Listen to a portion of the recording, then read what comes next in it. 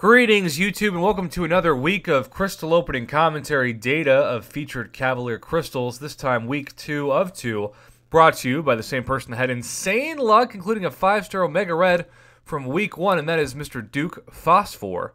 I almost say phosphorus, like the element, because I'm usually in my element when I get to commentate crystal openings. But I have not seen this, and I'm super curious to see if he does well. But keep in mind, I bought 5 of these things. I got 4 4-stars and a 3-star. So I,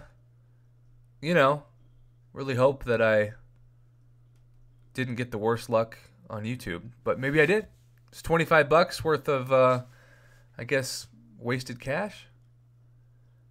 Back-to-back 3-stars. The luck is evening out. He got like 4 5-stars last week, which just made me very jealous. But so far, 2 for 2 on 3-stars, which is par for the course. In fact, after last week, you should get no 5-stars. All right, the third one, 3 for 3 on 3-stars. I'm not actually cheering this, by the way. I'm just kind of appreciating that the drop rates are evening out. This is great data. Data is data. I always say that. All right, we got a Cavalier. Will he at least get a 4-star in this? No. Well, you can't do any worse than this. You can do the same as this, which is all 3-stars. Let's see if this ends up being the worst opening I've commentated. Whoa. Yuck. Bro. This is like 30 bucks for 3-stars.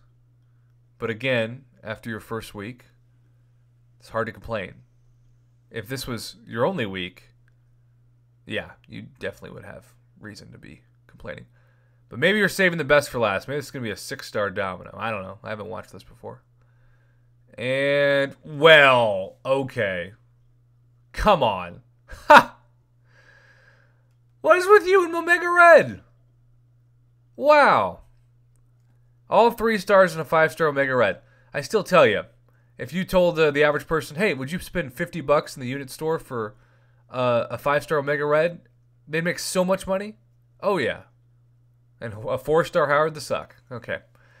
Well, there you have it. A short and sweet video that gives us, in about 3 minutes, a week's worth of featured Cavalier crystals, which is, what, 35 bucks? 5-star Omega Red.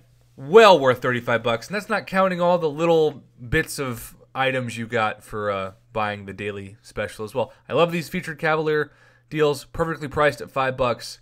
Great value for the player, even if you get a 3-star. Still worth it, and I hope Kabam brings it back before the end of 2020. And speaking of the end, we've come to the end of this video. Thanks again to Duke for giving us another week of data on these crystals.